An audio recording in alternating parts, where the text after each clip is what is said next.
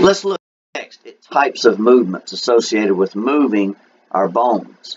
Now notice we got three categories right here: gliding, angular, and circular.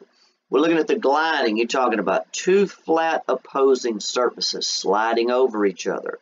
Think about the big bodies of your vertebrae, say in the lumbar region or thoracic region, something like that. Bend left, right, forward, back, and anywhere in between. Those flat bodies glide over the surface of each other. After that, we got angular. We'll look at flexion and extension. And within it, there's some others like hyperextension, plantar flexion, and dorsiflexion. And then there's abduction and adduction. Those are all angular movements. Then we'll look at a few circular: rotation, pronation, supination, and circumduction. So going back to the flexion and extension, best way to define those is this. Flexion is to decrease the angle between two linear structures, and extension is to increase the angle between two linear structures. Now let's look at an example of this. Let's say you got one of your upper limbs straight down at your side and you bend at your elbow. Look at what you've got: two linear structures. Think about where that humerus is at in that brachial region. Then we got, say, your radius and ulna and hand. Well, if you're flexing, you're bringing your hand up. You've got two straight linear parts which are moving closer to each other as you bend at your elbow. So that's what they mean by moving the bones closer together. If you take your hand and put it straight back down at your side, you're increasing the angle between the upper part of your upper limb and then your forearm down below it. That's moving the bones further apart. Now, in most cases, flexing will be bringing your body part forward in an anterior direction. Extension will be to move a body part back in a posterior. But there is an exception to that rule when you bend at your knees, so that's why the angle between two linear structures is the better way to remember it. You're either bringing those linear structures closer or further apart. Hyperextension is where you take some motion out of the normal range. This can sometimes cause damage. Often an outside force is needed to take a motion outside the normal range. Muscles generally won't do that, and generally anything beyond 180 degrees is considered hyperextension. Next, we have dorsiflexion and plantar flexion. Looking at the plantar flexion, this is all particular down at your foot. So if you stand up on your toes, that's the plantar. The dorsi is just the opposite. Dorsiflexion is lifting your foot up, in other words, going back on your heels. Next, we have abduction with a B in it, and then adduction. Abduction is to move away from the median plane, and adduction is to move back towards it. So let's say you start in the anatomic position. You got your feet together and your hands straight down at your side. Think about what you do when you do a jumping jack. You take your feet and your upper limbs and you move them straight outward. When you're moving out away from your body, away from the middle line, which is the median, that's abduction. Now, if you bring it all back together, say bring your feet together and your hands back down at your side, that's adduction, back towards the median plane. Then we have some circular movements. Rotation, the turning of a structure on its long axis. They mention rotation, the head is an example, but movement of your humerus is a good example too. Think about again if you flex at your elbow and you swing your hand in and out, left and right. Well, that would be a medial when it's coming towards the midline of your body. Lateral when it's going out away from it. Medial and lateral rotation. If you look up there at that humerus, when you swing that hand in and out, that humerus is rotating.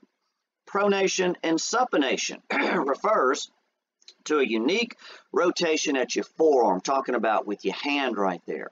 Now, if your palm is posterior to the back, that's pronation. Again, you got to think about the anatomic position. Remember where you have your hand straight down at your side. So pronation's facing posterior back, supination forward. Sometimes you hear about this used with somebody saying for the palms up or down, or your entire body being up or down. So sometimes you hear with pronation, palm down, or your entire body face down, supination up. But again, go with the palm posterior and anterior, best examples. Circular movements like circumduction. You need something like a ball and socket joint at your shoulder to accomplish this. Think about if you swing your hand in a big wide circle, broad as you can. It's a cone-shaped motion.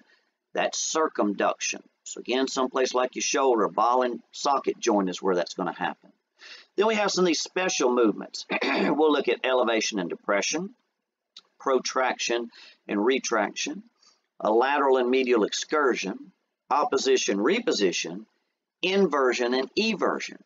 So up here with elevation and depression, to move something in a superior or inferior direction. So if you elevate something, you think about taking it up, but remember, superior doesn't mean up, it means closer towards the top of your head. So think about like when you shrug your shoulders. You bring your shoulders up, that's elevation, back down, depression, superior and inferior direction. Protraction and retraction. Protraction, you got a gliding motion in a forward anterior. Retraction, back, posterior, right back where you started in the anatomic position. If you think about this, this generally just happens with your mandible. They mentioned the scapula down here. You won't see that too much, but with your mandible, you can slide it forward or slide it back. Think something like a bulldog with that overbite they have. That's a lot of protraction to the front. If you were to move it back, that'd be retraction. Then we have lateral and medial excursion. This is a side-to-side action of the mandible. Think about when you're chewing something like a piece of meat on your molars, those rear teeth. Think about it when you watch a cow chew, how they chew side to side. Well, you always start in that anatomic position.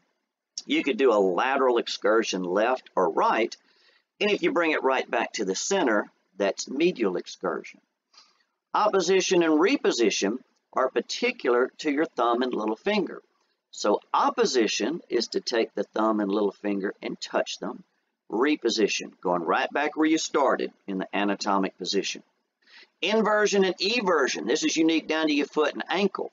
Now inversion is turning the ankle so that the bottom of your foot faces medially, inward. So here you've rolled to the outside of your ankle. Bottom of your foot is facing to the inside here. Eversion is a little bit more difficult. That's where you take the bottom of your foot and turn it outward, laterally.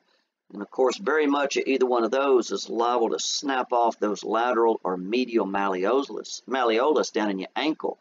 That's the very distal part of that tibia and fibula. That was covered in a previous video. And looking at range of motion, it can be active or passive. Active is what you have as far as the skeletal muscle movement and contraction. And then passive is an additional amount added to that range, which would be applied by some outside force. Something has to be working along with the muscles to accomplish that.